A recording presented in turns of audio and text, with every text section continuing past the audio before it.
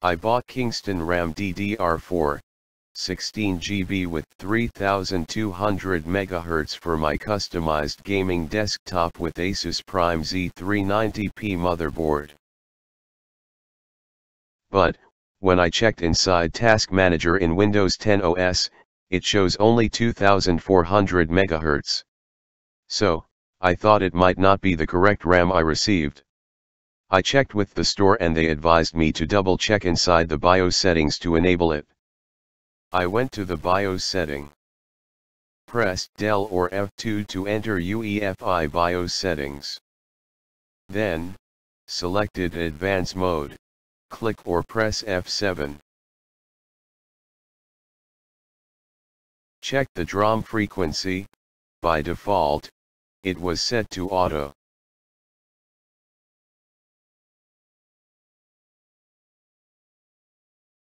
I manually changed the DRAM frequency from 2400 to 3200 MHz.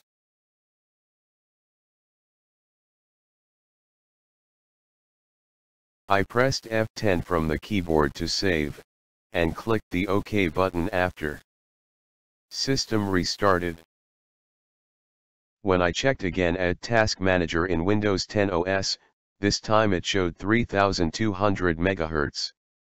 For additional RAM, you should add the same type or frequency speed as recommended to avoid future issue with the motherboard compatibility aspect.